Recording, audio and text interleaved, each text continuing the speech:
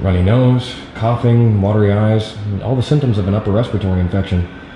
A bad cold or maybe a flu. Worst part is the headache. I live above the boiler room in my building and the noise is cracking my head open. Is there anything you could give me for that? You're 9 months pregnant. The most we could do is give you Tylenol. I tried. It's not helping. Are you using again? Maria?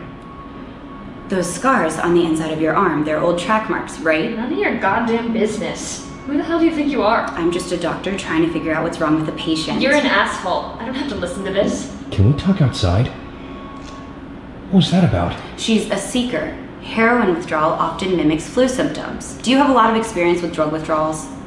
Actually, I do. My son. With him, it was morphine for pain.